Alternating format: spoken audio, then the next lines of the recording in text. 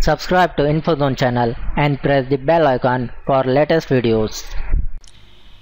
Hey guys, welcome back to my InfoZone channel. Today in this video I will show you how to fix 1005 access denied error while operating the websites on Windows 10.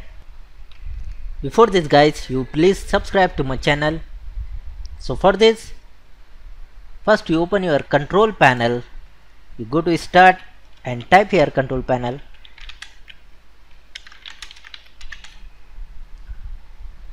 Now open this.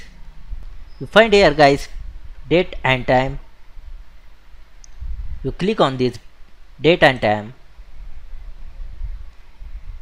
Next you go to this internet time. Now click on this change settings. You see this guys synchronize with an internet time server. You check this option. Next you select this time.nist.gov.